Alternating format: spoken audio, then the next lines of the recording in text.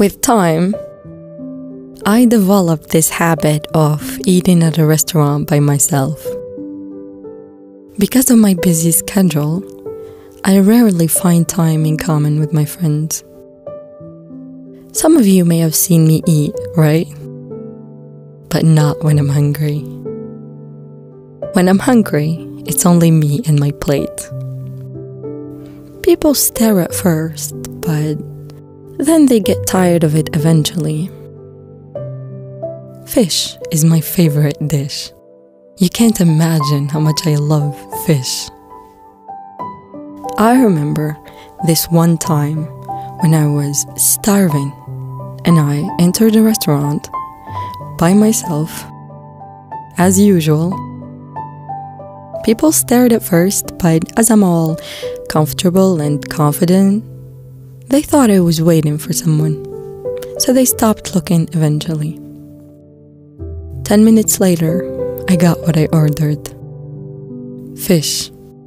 I started eating, if that was the word for it. But I was kind of feeling as if someone was still staring at me.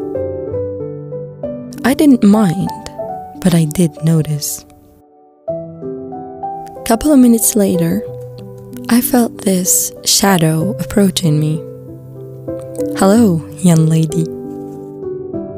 I raised my head up, and there he was, an old white man with a long white beard and a deep voice, with a smile.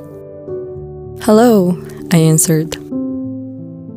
"You really love fish, don't you?" "Yeah, I do." "Is that why you took it out of the water and boiled it? Is it really the fish you love?" At a certain time of our lives, we realize that we love the people around us because they provide us with the physical and emotional needs, with our own needs. So much of what is love is fish love. The external love is not what I'm gonna get, it's what I'm gonna give. A wise man once said, "People make a serious mistake by thinking that you give to those whom you love." And the real answer is, you love those to whom you give. His point is, if I give something to you, I have invested myself in you. And since self-love is a given, everybody loves themselves.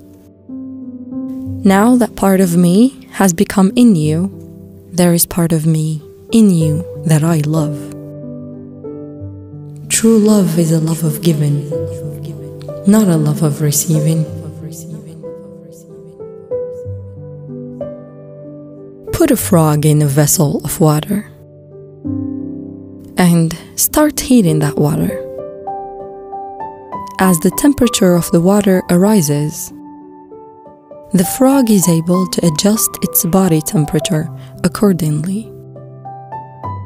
The frog keeps on adjusting with the increase in temperature. Just when the water is about to reach boiling point, the frog is not able to adjust anymore. At that point, the frog decides to jump out, but is unable to do so because it's lost all its strength in adjusting with the water temperature. Very soon, the frog dies. What killed the frog? Many of us would say the boiling water, but deep down, we all know it wasn't. Its inability to decide when it had to jump out that killed it. I guess the bottom of line is, don't be too selfish to not think of anyone but yourself. And don't be too generous to think more of others than yourself. Thank you.